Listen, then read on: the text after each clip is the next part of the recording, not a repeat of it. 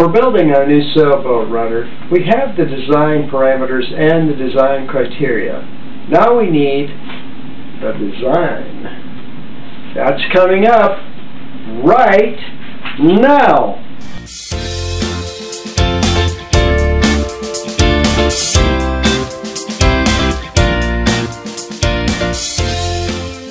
Alright, so what we've got is we're at the Airfoil Tools website. It's at airfoiltools.com. The link is listed down below. And if we just go to, let's say, NACA 4-digit airfoils, and I went to 0010, and then from here is the NAC. Which is, let's send this to the Airfoil plotter, and now we have it. And as it turns out, I want, let's bring up the calculator, and I want a 12.35 inch airfoil. So I'm going to multiply that by 25.4 millimeters per inch, which gives me a 313.69 millimeter profile.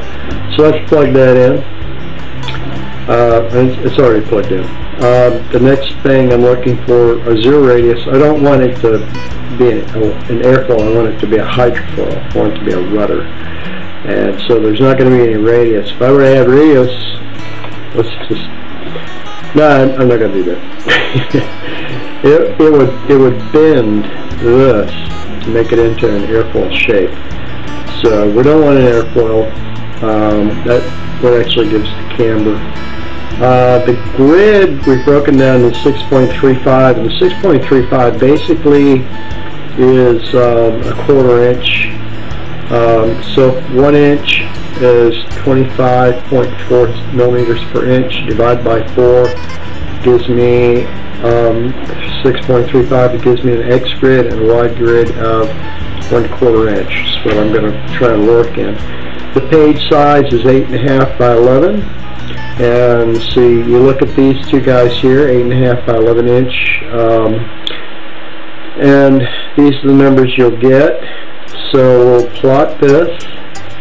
And what this will do is it will give us a nice plot, and what this will, if you count up these, you'll get 12 times 4, about 48.49 and a quarter grid. And I've plotted a 100% thickness, a 0010. If you explore this website, what you'll find out is 0010 is just a 10% of thickness. So this is the 0010 is 10% thickness of the cord. So whatever this cord is, the 313.69 millimeters, this is 31.369 millimeters across here. So and that's at this point right here, roughly. That is. It's also a 0010, which is 30%, the thickest part is 30% back from the leading edge. So the foil starts here, and this is the tailing edge over here. This is what I want to print out. So what I'm going to do now real quick is I'm going to print this. I can download this file, and what you'll see here,